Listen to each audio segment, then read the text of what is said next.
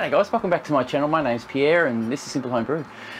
I'm doing this video because I have time. I'm waiting for my sparge water to boil or to get to temperature.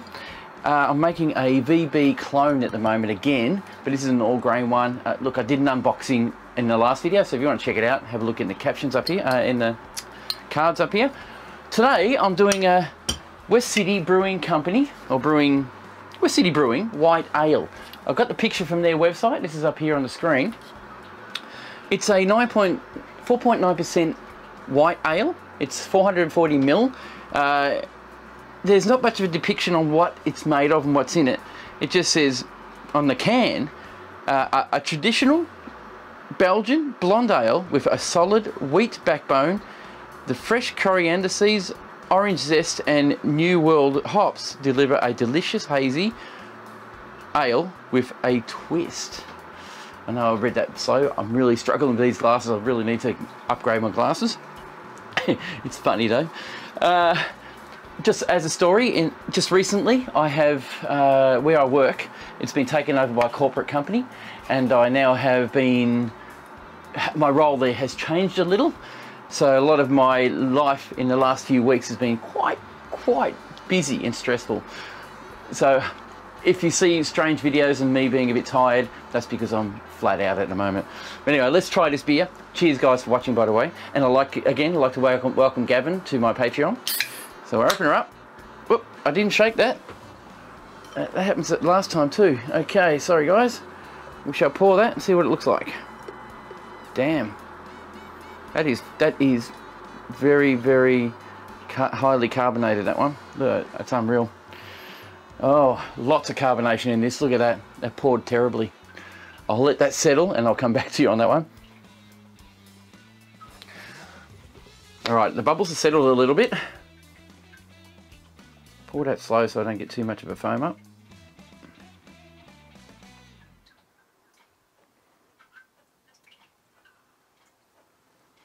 Alright, I'll give you a look at that.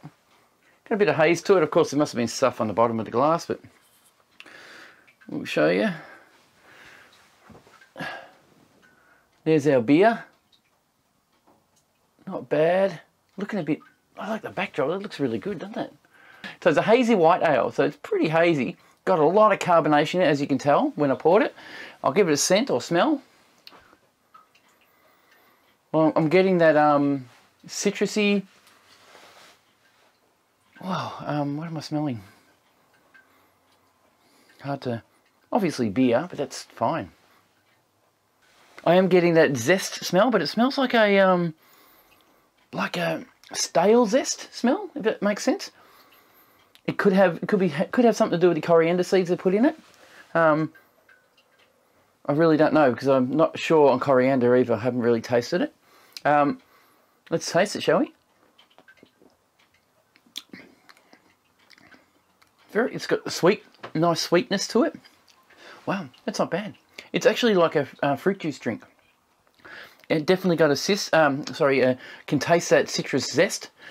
I can't taste much more. I can smell the beer and a little bit of the yeast. But yeah, not a bad beer. Not one for me, I have to say. It's not something I'll buy. I just bought it to try it, but you know, guys out there, if you like a sort of a tropical tasting ale, this one's for you. Yeah, it's not bad. It's not ugly. It is a really good summer drink, that one. Probably would have been nice just to chuck a lemon on top, or something like a citrus, like an orange maybe, even an orange on top of this, to have it with it, or throw it in there. Would have been nice. No, it's not bad. It's not ugly. Not one like I said, not one I'd go out and drink. This beer is a beer made from by Grand Ridge Brewery in Melbourne North, near my area. They took over West City Brewery a few years back, I think, or a while back anyway, I'm not sure exactly. And been producing these beers secondary. So if you look up on the screen, if you can see that, it has Grand Ridge Gippsland Gold. I'll pop a picture of it anyway on the screen so you can see it. Grand Ridge Gippsland Gold Old World Pale Ale, which is next to it, which to me looks like it could be the same one. I'm not sure if they're doing the same thing, so I'm going to try and get a hold of that, and maybe get a hold of the West City Brewery, compare them, see if they're the same thing.